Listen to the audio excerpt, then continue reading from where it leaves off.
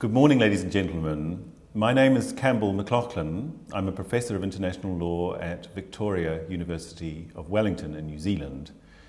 And the topic that I want to talk to you about today is systemic integration in international law. Because what I want to suggest to you is that this notion is or has become or perhaps the key organising idea in the new international legal order. The very notion of systemic integration has entered international legal discourse. It's been widely cited in the leading modern commentaries on treaty interpretation.